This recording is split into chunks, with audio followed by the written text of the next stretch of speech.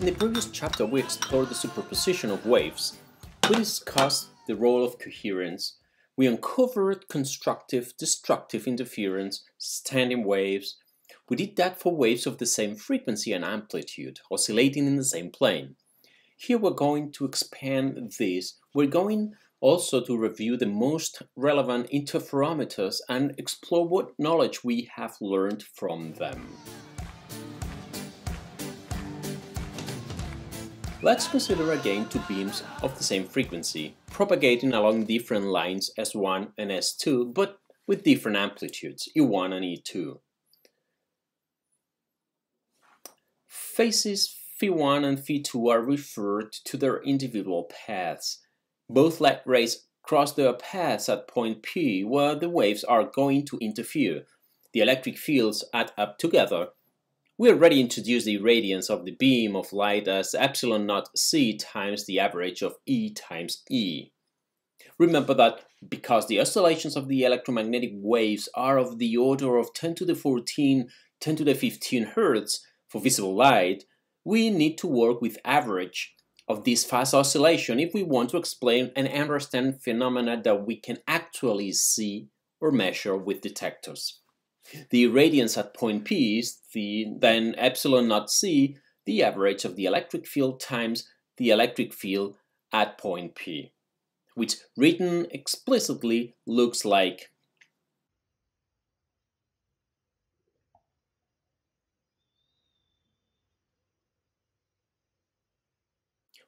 where we clearly see the effect of each individual irradiance, E1 and E2, but also the interference term E1 times E2.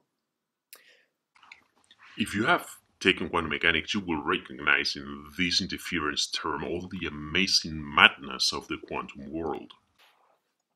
For each of the individual irradiance, we have that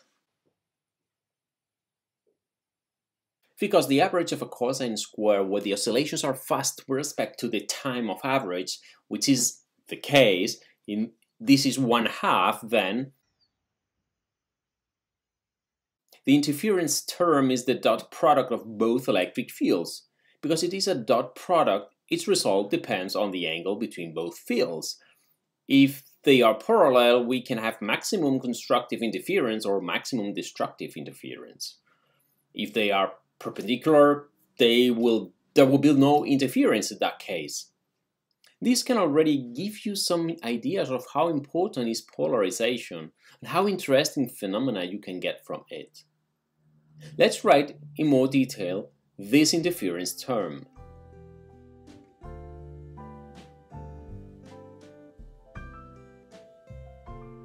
Which, using again the trigonometric identity of the product of two cosines,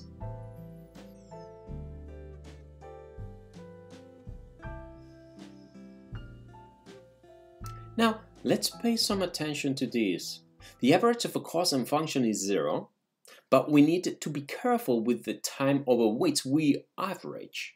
Remember that we are averaging because visible light oscillates in the hundreds or thousands of terahertz. So the average of such a fast cosine is going to be 0. That makes the first cosine with 2 omega t equal to 0. But the second cosine is of a phase difference, and this need not be a large number at all.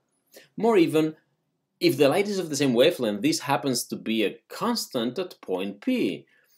So we simplify the irradiance at P as epsilon naught c, epsilon 1 arrow times E naught 2 arrow times the average of cosine of delta, where cosine of delta is a constant. With this, we can now write the total irradiance at the crossing point P as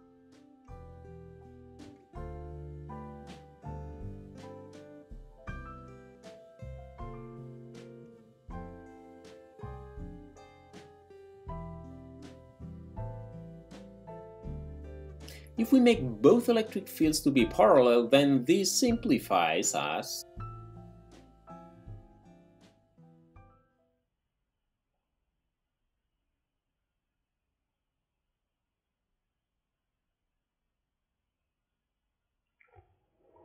We'll talk more about this in the next video. Meanwhile, may science be with you.